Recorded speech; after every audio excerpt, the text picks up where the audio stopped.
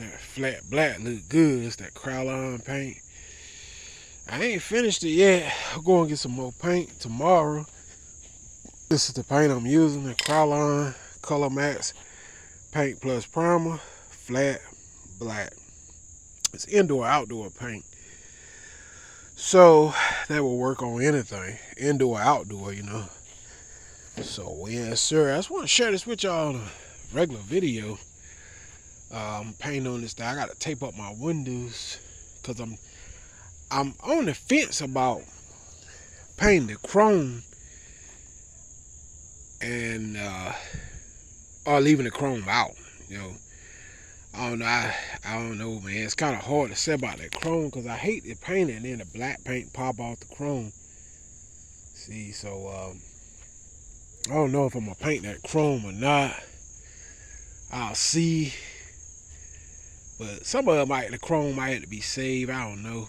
But when it start popping off on the chrome, to me that's when it started to look bad, you know. So that's one reason I really don't want to paint that chrome, because I don't want the paint to pop all off of it. So I don't know. But you know, I painted the front bumper, so I got some little places of chrome you ain't gotta worry about it. You always can touch it back up with some paint. Anyway, I want to share that with y'all. Working on this Cadillac, man. You know, project car, another project. Runs good though. It cranks right up. Run good. But yes sir, still working on these projects, man.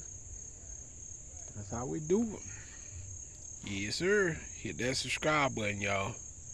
Till next time, your boy's out of here. I gotta finish painting on those rims too, matter of fact. I painted these with satin, I think it was satin black.